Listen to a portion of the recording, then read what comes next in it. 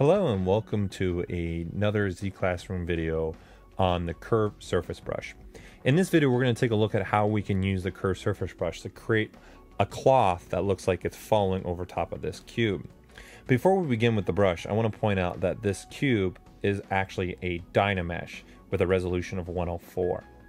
So let's start by selecting our brush. So we're going to click on the B key for brushes so we can pull up our palette, and because I'm looking for the curved surface brush, I'm going to hit the letter C, which ZBrush will highlight only the brushes that start with the letter C. You can see right here is my curved surface brush, so I'm going to click on that, and by default this brush is going to have under the stroke the curve mode on. So let's take a look at what we can do with this brush. So what's really great about this brush is as I draw out a curve and continue to draw out curves, ZBrush is going to constantly look at the previous curves and continually add to the mesh so we can get a nice piece of surface that goes around this cube.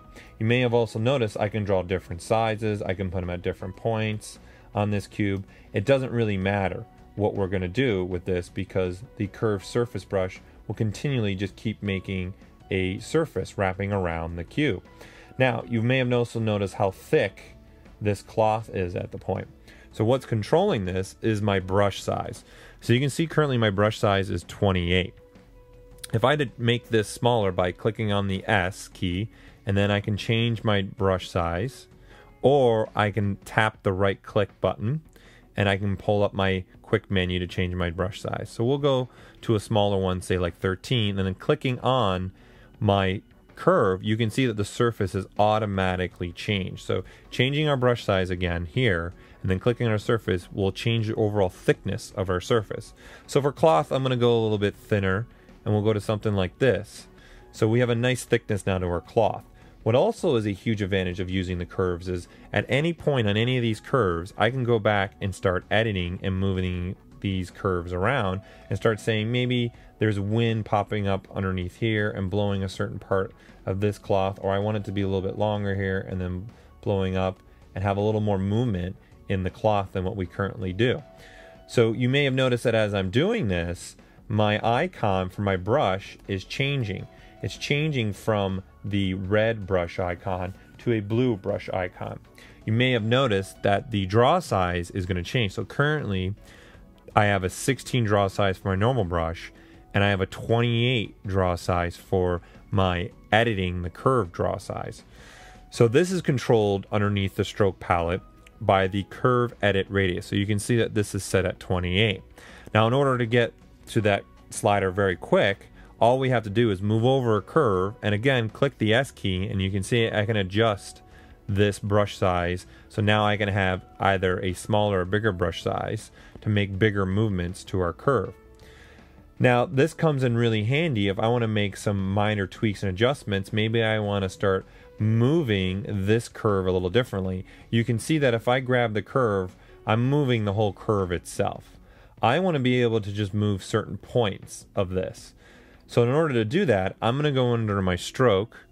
I'm going to click on bend. This bend is going to allow me to bend the curve. So as you can see, when I scroll over the curve now, it almost looks like this has like a rubber band feel to it. So I can start adjusting just minor points now of a particular curve.